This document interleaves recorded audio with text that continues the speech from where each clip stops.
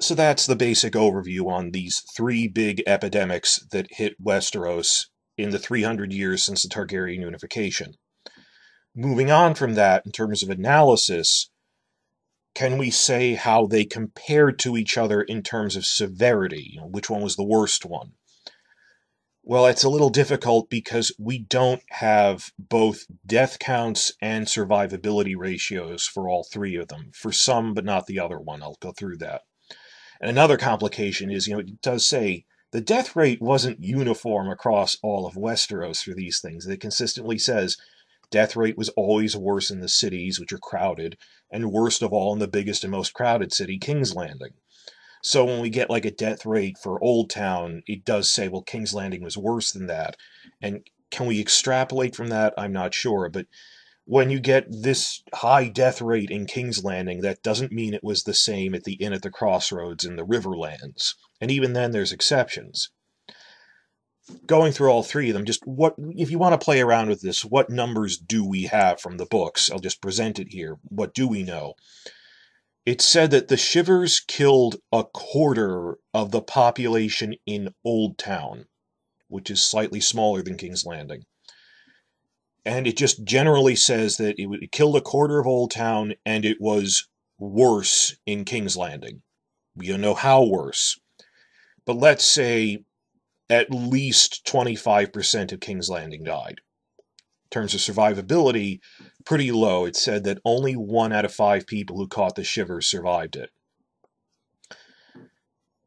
Then for the winter fever, it stated that killed 1/5 of the population in King's Landing, 20%.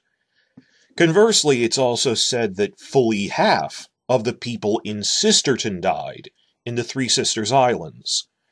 But we can easily reconcile that it's also stated the disease was a lot more potent in colder climates, like the Three Sisters, like White Harbor, like all of the North and Winterfell. So that's why this is one of the few cases where the death rate somewhere was actually higher than in King's Landing, because it thrived in cold weather. So even though the death rate was 1 in 5 in King's Landing, when we get stories following Cregan Stark rallying the North during the winter fever, I wouldn't consider it unreasonable for House of the Dragon to say that, oh no, fully half of the people in Winterfell died. If that's how bad it was in colder climates, that it established that by way of, well, this is what it was like in the Three Sisters. And it was lower than that in the South. The survivability rate, it said that 1 in 4 people who caught it survived, so a bit higher than the Shivers. And last, we have the Great Spring Sickness, where it stated 40% of the total population in King's Landing died. But it also says that ratio is the uppermost end of the spectrum. It was worst in the capital. It wasn't quite as bad in Old Town, slightly better in Lannisport. It isn't the same. I don't think 40% of Winterfell died in the Great Spring Sickness the way 40% died in King's Landing. And there's simply been no statement about survivability rates. How many men who caught it survived the Great Spring Sickness? But in terms of we're trying to measure the societal impact of how many able-bodied soldiers were left alive from this that are able to maintain order, survivability rates aren't too important. You're more focused on who actually died. Because I don't want to turn this into some gory spectacle of, oh no, it's one of those tropical diseases that makes your flesh rot away from your bones, which if you go to some isolated tropical island in Sothorios deep in the jungle, yeah, you can catch some rare disease that kills people like that, but these aren't commonly encountered unless they spread to the Free Cities or Westeros. We're talking about things people in Westeros or maybe the Free Cities commonly encounter. I mean, like, even today, if I went to the heart of the rainforest, yeah, I could probably catch some tropical disease I normally wouldn't catch in the United States. But I'd have to try to do that. That's rare.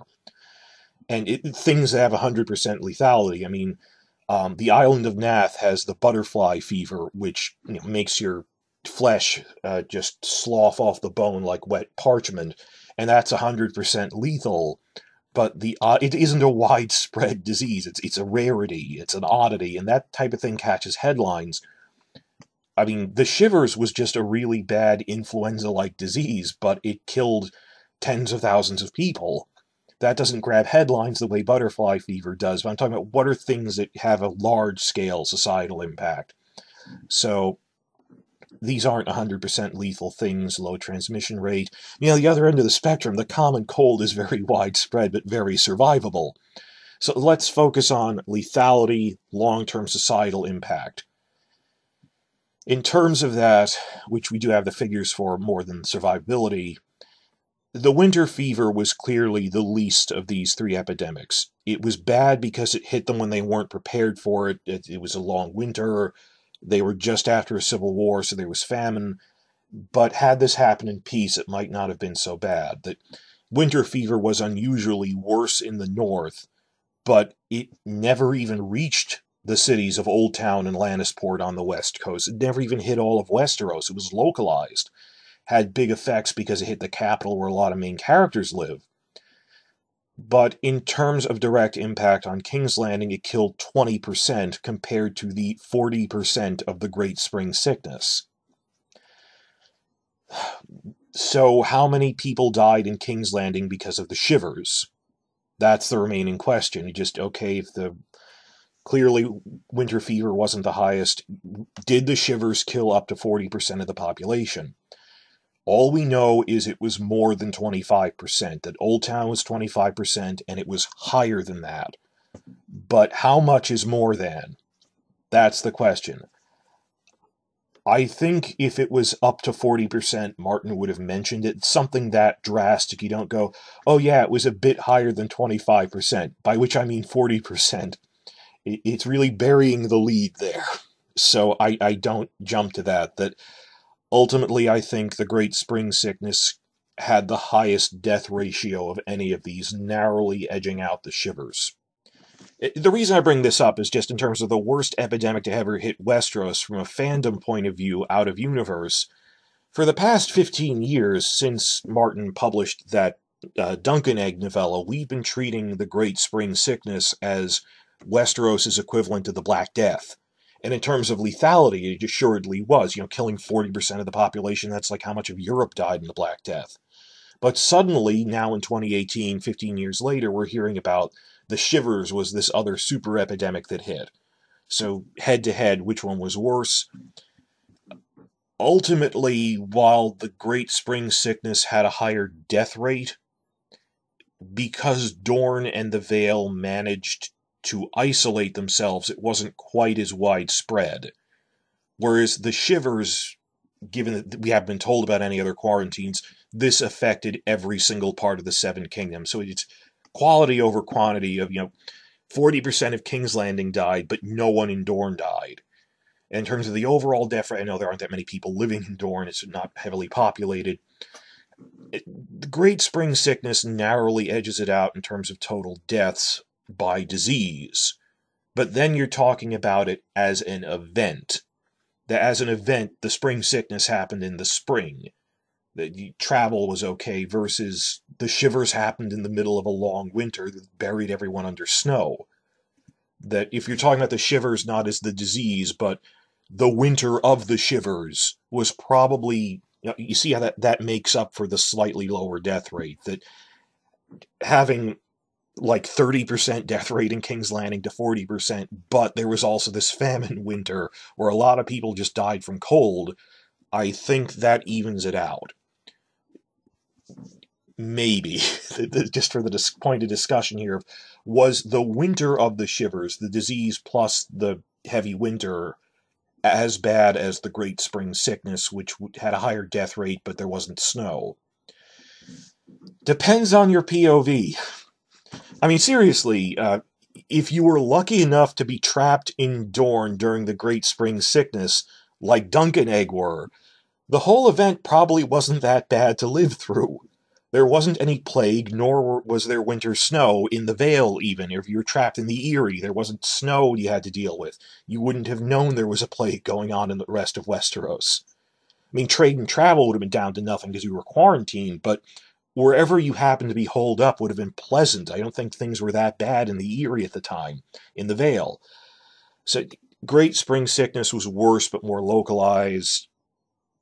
I think the shivers sounds worse, and also that was an era of peace. The Great Spring Sickness, on top of that, it weakened the realm so much it encouraged more Blackfire rebellions, which is politically, the Shivers by 20 years later didn't have long-lasting effects. The Great Spring Sickness, it killed a king, it killed his heirs, had a lot more long-term consequences, but I'm not sure if we're comparing one or the other, which one was the worst epidemic they ever had. But please discuss this in the comments. That's why I'm making this, to hear your view on it. And leaving these three epidemics completely behind, a brief mention at the end here of other major diseases and quarantines in the history of Westeros. That you've heard a lot about. I was talking about butterfly fever, that's not a Westeros thing. That you've heard a lot about Greyscale. Greyscale captures headlines, and it's infamous because it's considered a death sentence, this slow death sentence over many years, and horrifically your skin turning hard like it's stone. But Greyscale really isn't a very widespread disease in Westeros. They say that. I mean, it happens. It happens in King's Landing. It's even been known to happen north of the Wall. The wildlings know what Greyscale is. It happens to them every now and again. But even there, it's just not that common. They say it's a bit more common in the Free Cities, but not at epidemic levels. It's about as common as, for some reason, leprosy was always relatively common in the Near East. I'm thinking of Crusaders going to Jerusalem and getting leprosy or something. That for some reason the climate or the moisture is just conducive to leprosy in the Levant of the Near East in a way it isn't in Western Europe. There's medical reasons why. Other people in my classes actually had explanations for this. I'm not really sure on it. So, the point is, in the Free Cities, for climate reasons, or because of a magical curse, or whatever, from the Rhoynar, Greyscale is a bit more common, but it isn't like an epidemic. It's in the background of every now and again. We have to get people who contracted Greyscale and send them to quarantine at the Rhoynar ruins, at the ruined city of Croyane. The TV show condensed that to be Valyria, but it's Croyane, this Rhoynar city on the lake, where it's this giant leper colony for people with Greyscale. But Greyscale isn't an epidemic. It's not spread through contact with other people, just breathing their air. It's only spread explicitly through touch contact. So it doesn't spread that much. I bring this up mostly because there is an even more deadly variant or cousin of Greyscale called the Grey Plague. But it's so lethal that it tends to burn itself out in an infected population before it has time to spread to another region. You see this in epidemiology, that something that kills 100% of the people who catch it in a single day tends not to spread very far. It's when you have a long incubation period, like Greyscale takes years to die from. You can potentially spread it to a lot of people in the meantime through touch. The Grey Plague, you can just catch it from anything, and it's a lot more lethal, and it kills a lot more quickly. Well, then it burns itself out. Well, in the fourth novel, there's this whole page-long thing where Grand Maester Pycelle recalls how there was an outbreak of Grey Plague in Old Town back when he was a boy, and he's an old man, so I've checked the numbers on this, and if the Grey Plague struck Old Town when he was a boy, it would still have been at least 10 to 15 years after the Great Spring Sickness. So let's say around the year 220 after Conquest, at least a decade, probably more, after the Great Spring Sickness, there was another epidemic, but it never got outside of Old Town. It was contained because Lord Hightower successfully quarantined the entire city. And Pycelle explains this. Here's the full quote. "I was a boy in Old Town when the Grey Plague took half the city and 3/4 of the citadel of the Maesters. Lord Hightower burned every ship in port, closed the gates, and commanded his guards to slay all those who tried to flee, be they men, women, or babes in arms. They killed him when the plague had run its course. On the very day he reopened the port, they dragged him from his horse and slit his throat, and his young sons as well. To this day, the ignorant in Old Town will spit at the sound of his name. but Quentin Hightower did what was needed. Consider just how bad this could have been without an effective quarantine. Half of Old Town died in this localized epidemic. 50%?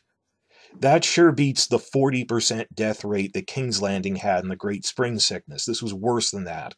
And this is Old Town. Diseases are usually worse than that when they hit King's Landing. So this didn't spread beyond Old Town, and it happened 10 to 15 years after the Great Spring Sickness. 10 to 15 years after, everyone saw how Dorne and the Vale survived the spring sickness by closing their borders. I mean, that wouldn't have been a lesson lost on Lord Hightower. So I think that, once again, fits with the trend that as history progressed, Westeros gradually but increasingly got more wary and better about enacting quarantines, learning through painful experience from past failures. We can't let it spread to the rest of the kingdoms. So that's Greyscale, more about the quarantine of the Grey Plague. Moving on from that, other diseases that are common diseases, not tropical diseases or something. Beyond that, just the major diseases you might encounter. One of the really common ones is the bloody flux, which gets pretty prominent in later books when there are outbreaks of it. And bloody flux is just the term people in the world of Westeros use for dysentery. It is dysentery, it's the same thing. I realize that to some of you, dysentery sounds like a funny disease that men hiding gold watches get. But it's no laughing matter. Dysentery is not a laughing matter. It can kill 3 out of 4 men who get it. Barristan Selmy says 3 out of 4 men who get it can die if it gets really bad, and he states that the bloody flux has been the bane of every army since the Dawn Age, because it usually spreads through unsanitary conditions like with an army on the march. So that's another one you have to look out for. And that leads me to a different point. I've seen some fans theorizing that maybe the White Walkers sent the Great Spring Sickness to weaken Westeros. This is an old theory. This has been around since the mid-2000s, ever since we read about it in 2003. And this type of thinking also flared up again after Fire and Blood came out, with some claiming maybe the White Walkers sent the shivers because they felt threatened by the Targaryen dragons. Or even some people saying that all 3 of these epidemics, even winter fever, must have been sent by the White Walkers to soften up Westeros. I reject that completely. That's silly. That has no legs to stand on. I mean, by that logic, did the White Walkers send dysentery to devastate armies in every major war in history? No. The White Walkers didn't send the bloody flux, and even if they were spreading diseases, why wouldn't they be timed to their attack on the Wall? The shivers happened almost 2.5 centuries before their full return. Enough time passed that Westeros fully recovered from the shivers. It took a couple of decades, but it did. By the Dance of the Dragons, you wouldn't even know the shivers had happened. It fully recovered from the Great Spring Sickness, which happened 90 years ago. It took a generation. So no, I see no line of causation between White Walkers and these 3 big epidemics, any more than Grumpkins and Starks caused it. A witch made us do it. A witch cursed us. No. The most pragmatic answer fitting the low fantasy, realistic world of Westeros that Martin made is, hey, it's unsanitary. Sometimes diseases spread a lot. Just because, not because Sauron sent it, or the White Walkers sent it. Most pragmatic explanation is the unprecedented growth in population, trade, and travel due to the Targaryen unification probably inadvertently helped spread diseases, as with any society going through rapid urban growth, but that over the generations they got increasingly better at adapting to these new issues with quarantine practices. And if anyone's wondering, will we see plagues like this in House of the Dragon? Some people are saying, oh, they're going to do all of Fire and Blood as an anthology. No, Martin said, it's the basis for 2 prequel pitches. The book has 2 halves. The first is on the Targaryen conquest, the second is on the Dance of the Dragons, broadly, and the aftermath of each. And given that they said, oh, House of the Dragon is going to lead to Dance of the Dragons, it's probably doing the Dance of the Dragons half, not covering the Conquest. So it would probably feature the Winter Fever, but in a later season. And even if I'm wrong and they're doing the Targaryen Conquest the way it's split in the middle like that, well, the plague only happens in the time of Aegon the Conqueror's grandson. So either we get the Shivers in Season 7 of a Conquest show, or we get the Winter Fever in Season 5 to 6 of a Dance of the Dragons show. It wouldn't be something in an early season. But yeah, Winter Fever will be a thing near the end of House of the Dragon. That Cregan Stark will have to deal with. It kills a couple of people who are major POV characters on both sides of the war. Lannisters, Arryns, a lot of people die from it. But putting that aside, I'll leave this discussion of Westeros by pointing out that if these major epidemics were part of a naturally timed disease cycle, natural cycles of public health and disease spread due to weather patterns, epidemiology, what have you. The Winter Fever came about 70 years after the Shivers, right? And the Great Spring Sickness came about 80 years after the Winter Fever. And the Great Spring Sickness was 90 years before the War of the Five Kings. So if this is indeed a pattern and not random, because their seasons can be unpredictable in terms of the weather, if this is a pattern, wouldn't you say that it's possible that Westeros, at this point in time, is overdue? That they're overdue, as it were, for another major epidemic? That the longest they've ever gone since unification, the longest they've ever gone without a major epidemic, was 80 years, and it's been 90 years now. A corpse stood at the prow of a ship, eyes bright in his dead face, grey lips smiling sadly. But that's the end of all the Westeros stuff. Side note here, I try to keep my videos educational on things from the real-life Middle Ages. So I'll give a quick note here. I don't have that much stuff on it. But historically, how did quarantines develop in the real Middle Ages? Well, the concept of avoiding travel to a city where a plague is occurring goes back to antiquity in cultures all over the globe, but specific quarantine measures as we define them, well, a great example is when the Black Death was hitting Europe starting in 1347, and ultimately killed a third to a half of the people. When the plague came to Italy in 1347, ports would try to turn away ships for fear they carried the disease, but this wasn't done thoroughly enough everywhere.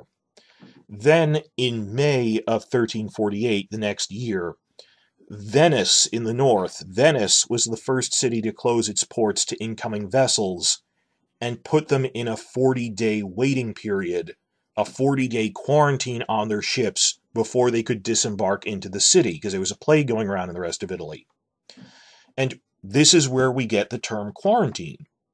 Quarantine actually comes from the Italian quaranta giorni, which means 40 days.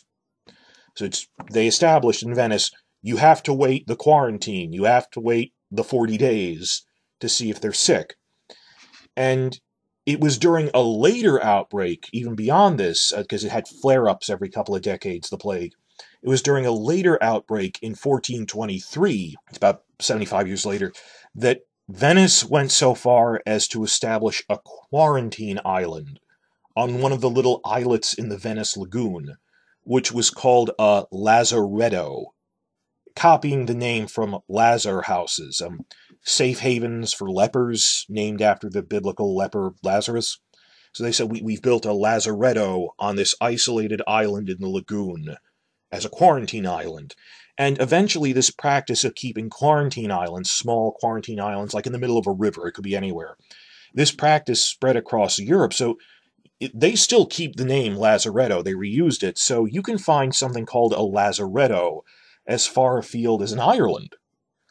And even beyond that, not in the Middle Ages, but starting in the 1700s and 1800s, in America, there are place names in Pennsylvania, in Georgia, I've looked this up, where outside of like Philadelphia or something, there's a little islet in a river, which it's called the Lazaretto, because it's where they kept people who had yellow fever or malaria or other infectious diseases. But the name comes from the Lazar House islet in Venice when they were establishing quarantines during the Black Death.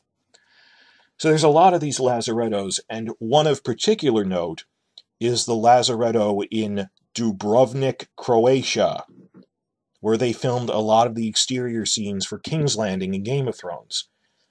It's about 300 meters outside the old city walls, but you can see it from there. And it's not an island anymore. They had landfills reclaiming land, so it's not an island anymore.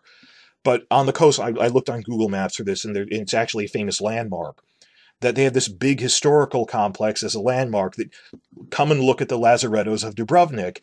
And if you visit there, they'll explain, oh, this used to be an old plague quarantine island. This complex we have. That if tell me in the comments, has anyone here gone on one of the tourism trips, Game of Thrones official tourism trips to Dubrovnik? You might have seen the lazaretto there, which is an old quarantine station. So stay safe, everyone, and please keep checking back for more updates and subscribe to my channel.